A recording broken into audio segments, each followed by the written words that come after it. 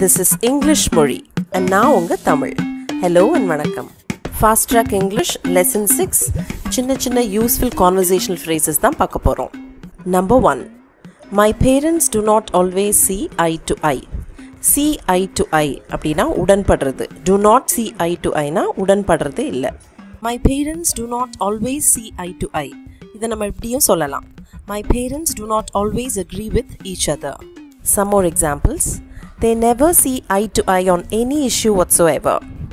Whatsoever na எதுவா இருந்தாலும் எந்த இஷ்யூவா இருந்தாலும் அவங்க ஒத்து போறதே இல்ல. My sister and I don't see eye to eye on political affairs. நானும் என்னோட சிஸ்டரும் பாலிடிக்ஸ் பொறுத்த அளவில் எதுலேயும் உடன்படுறது இல்லை. ஷாப் அரவுண்ட் அப்படின்னா ஒரு பொருள் வாங்க முன்னாடி அந்த பொருளுக்கு என்ன விலை இருக்கும் அப்படின்னு ஒரு 4-5 கடை ஏறி இறங்கி விசாரித்து வச்சுக்கிறது, அதுதான் shop around. Number 2. Shop around first before you by a TV.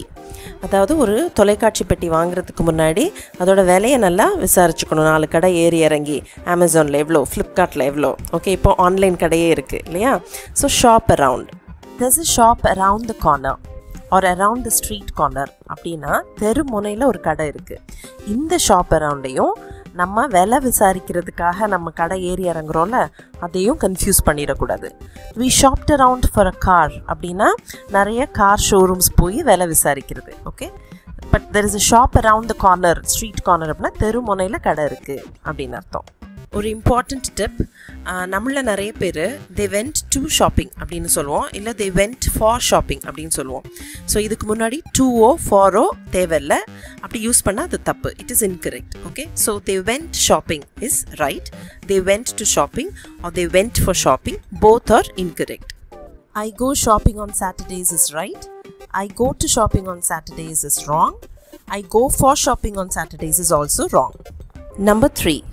She was hit on her head and she passed out immediately. Pass out அப்படின்னா மயக்கம் அடைகிறது. அவள் தலையில் அடிபட்டோன்னே மயக்கம் அடைஞ்சிட்டா.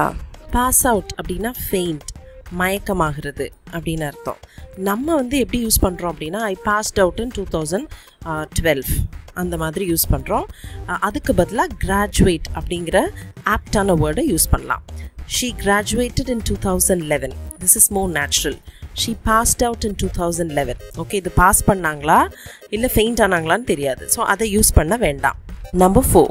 Her grandpa passed away after 5 weeks of suffering. அவங்க தாத்தா 5 வார கஷ்டத்துக்கு பின்னால், அவதிக்கு பின்னால் காலமாயிட்டாரு. பாஸ் அவே அப்படின்னா டை, இறந்து போகிறது.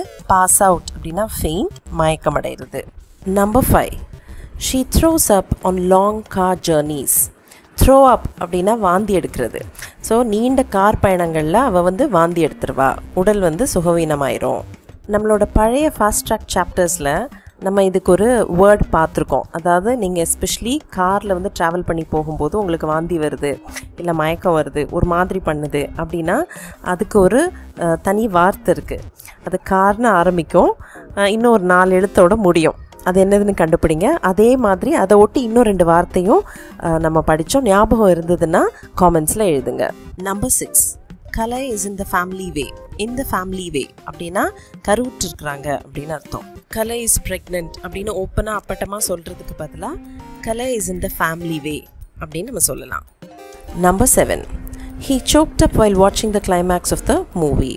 படத்தினுடைய கிளைமேக்ஸை, கடைசி பகுதியை பார்க்கும்போது அவனுக்கு துக்கம் தொண்டையை அடைச்சிக்கிச்சு. choke up, ஓகே, துக்கம் தொண்டையை அடைத்தல். choking அப்படின்னா மூச்சு திணறல். he choked inhaling the poisonous gas அப்படின்னா விஷவாயுவை உள்வாங்கி அவன் என்ன ஆயிடுச்சு, அவனுக்கு மூச்சு திணறல் ஆயிடுச்சு. Number 8. நீ பேசுகிறதால எந்த நன்மையும் வர்றதில்லை, எந்த நன்மையும் விளையிறதில்லை. How do you say that in English?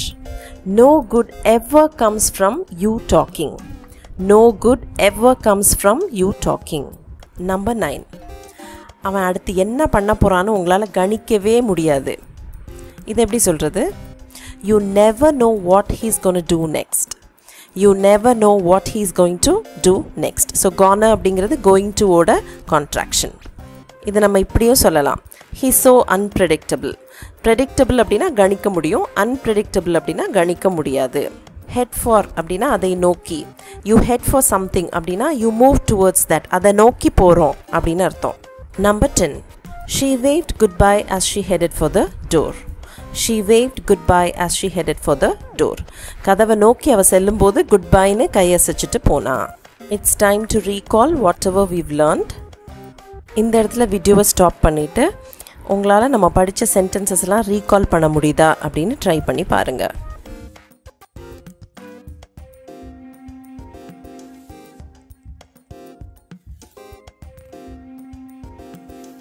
My parents do not always see eye to eye.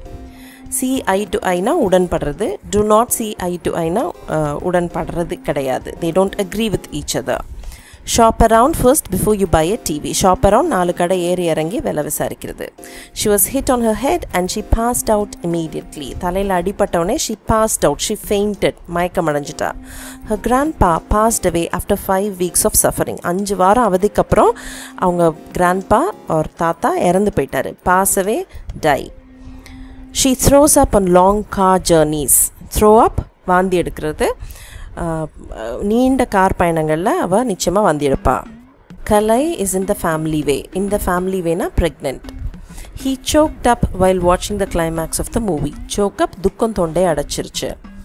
No good ever comes from you talking. நீ பேசுறதுனால எந்த நன்மையும் எப்பயும் வரதில்லை. You never know what he's gonna do next. உனக்கு எப்பயுமே தெரியாது அவன் என்ன பண்ண போறான்னு நமக்கு தெரியவே தெரியாது. He's so unpredictable. She waved goodbye as she headed for the door. கதவை நோக்கி போறா. Head for. Here's a short quiz for you. 2 questions இருக்கு.